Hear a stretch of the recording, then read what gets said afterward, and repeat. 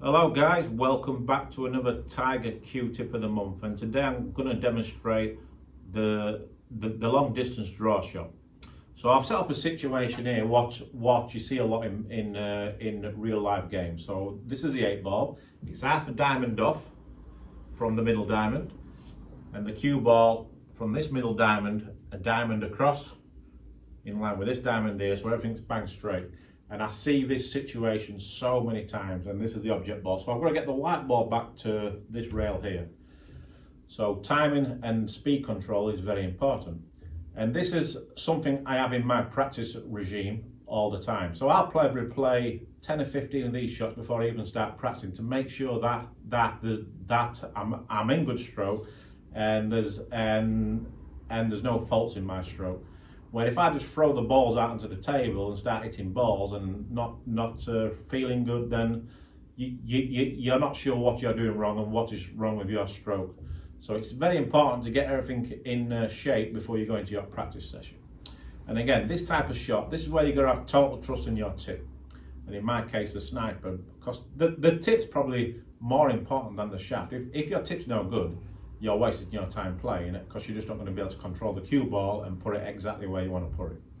So again, tip, timing on this type of shot is everything. And the key is that I see so many amateurs, they're trying to hit just below centre of the white ball and trying to hit the ball too hard and forcing the ball to go in. So what happens there is that they end up jerking, lifting up, they miss the ball left and right, and even if they make it, the white ball sort of stops dead or just comes back a foot, which is no good with where the 9-ball is.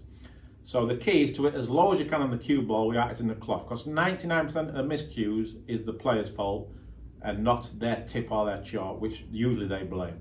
So long as you've got a decent tip on, good chalk, and you time the ball properly, hit the cue ball before the cloth, you will not miscue. So also what else I do for me personally, what works is that I have my hand in the middle of this first diamond here. So it's a diamond down from the middle and just come across my hand like this. The reason why, because if my hand's here, I just can't get through the cue ball because I run out of cue. So I just don't get the same reaction on the object ball. Where if my hand's too close, I get trapped. So when I come back, the cue is going to come out of my hand. So, and also you'll just get very stabby. So it's very important, if you've got a little fault with your game, just go back to the basics. So we'll give it a go.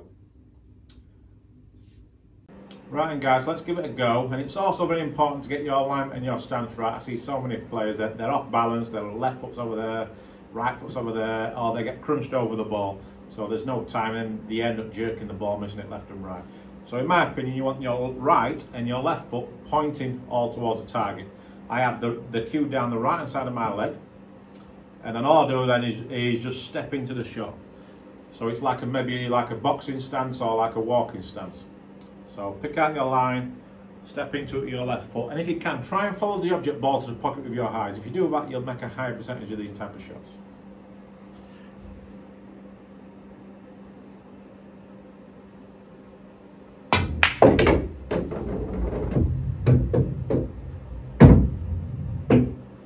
There you go. I would have liked the cue ball a little bit closer to the rail, but I'm still confident that I can make that 9-ball.